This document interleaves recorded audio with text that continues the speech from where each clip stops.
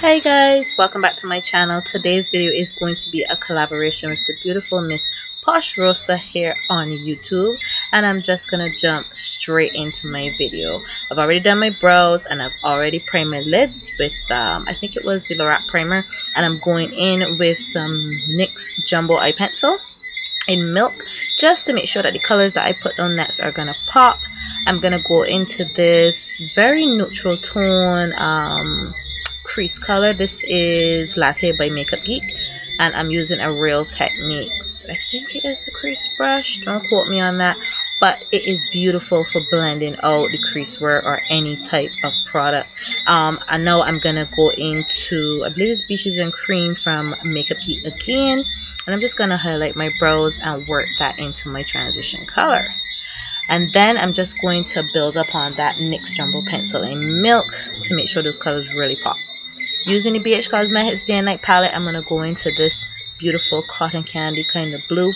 I'm going to pat it onto the lid because I really want that color to stand out, and I really want the NYX Jumbo Pencil to grab onto it. So I'm just going to focus it all over my mobile lid. I'm going to make sure that I build up the color to the intensity that I want. Next, I'm going to go into this beautiful pink. Now, I'm not a big pink eyeshadow wearer, but I just thought this combination was absolutely gorgeous.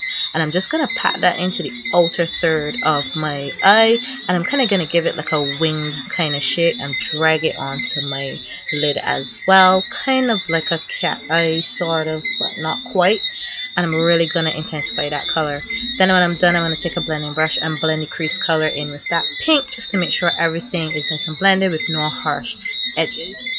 Next, I'm going to go into this very bright lime green, and I'm going to use that to highlight my inner corners.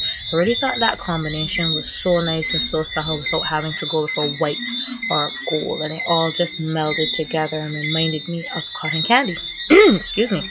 Next, I'm going back into that pink, and I'm going to take it on the inner kind of crease, and it really just makes it look a little bit different. And I started doing this in some of my colored looks, and I just love how it turns out. Just gonna blend it again, and I'm gonna go back over with the blue, and I think I touched up the pink as well, but I didn't show that clip. And I just absolutely love how bright it looks. Here's when things start to get a little bit weird. I decided I'm going to put on my mascara before I put on my eyeliner, which wasn't the best idea. So I ended up having to touch up my mascara after it was done. Thank God it wasn't dried. But I'm just using a black pencil to create a small wing, and I'm going to take a pencil brush and blend it out. So I kind of wanted a wing that was a little bit more diffused, and I thought that was so nice. I'm so accustomed to using my wing liner, liquid wing liner, but I just thought that this was a good change, and I really like how it turned out.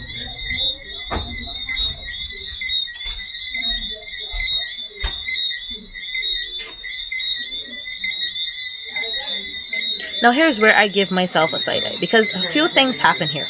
Lashes went on, and I cannot find all of my footage putting on my foundation, but I did have this footage of me putting on my MAC. I think this is the Mineral Skin Finish in Dark Deep, and I just used like a very dense brush, and I patted it all over my skin, and I absolutely love how flawless this makes my skin look, and it's very natural and light without having to use like foundation and stuff like that. I really love it. And then I put on a blush from Milani. It's kind of a corally type of pink, and I'm using a Real Techniques blush brush. I'm just gonna dust that onto my cheeks, and it just makes your skin look so vibrant and healthy, and I really like how it complements this look because it looks natural and it's very beautiful. Next, I'm going to use the Urban Decay, I think this is D-Slick, and I'm going to spray that all over my face, and it just melds everything into your skin and makes it look so flawless, so natural. I really love this look. This setting spray is like everything to me. Everything.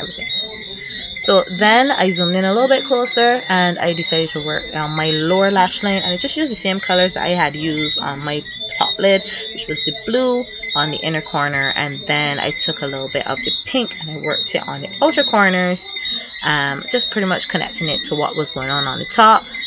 Make sure it was blended in the middle.